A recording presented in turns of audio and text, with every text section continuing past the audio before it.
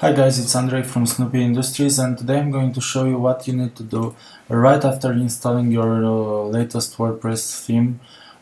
Basically, usually when we release a new theme, we also include a couple of plugins, if not more.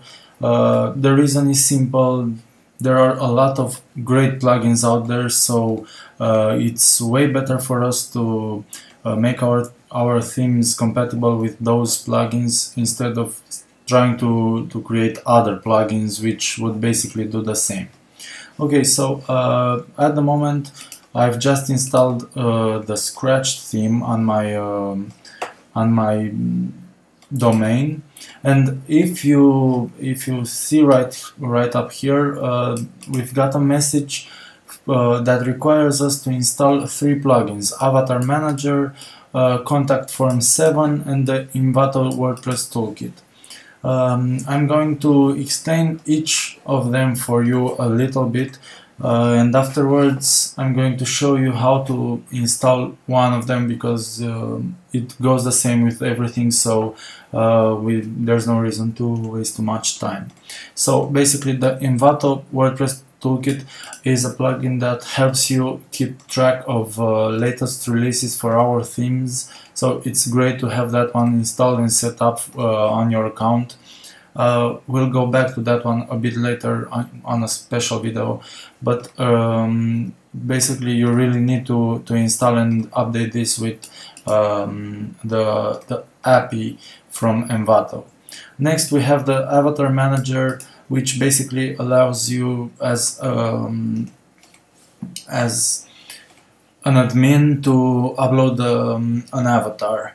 That's not a function of WordPress by default, so we need this plugin to help us.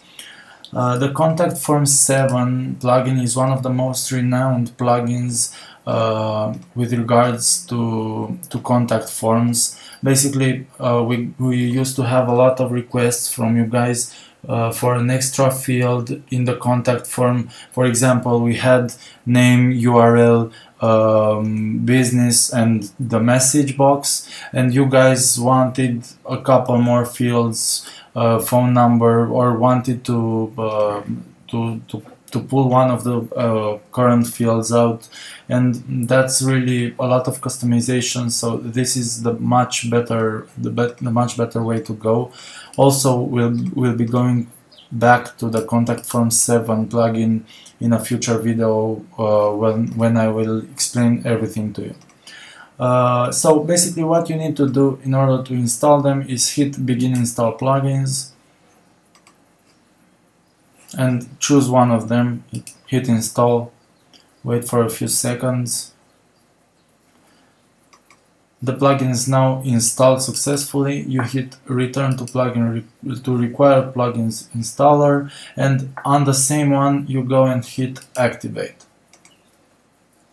After you've done this, the plugin is activated. If we refresh the page, you guys will be able to see the plugin right here and start using it accordingly. Thanks for your time, guys. Bye.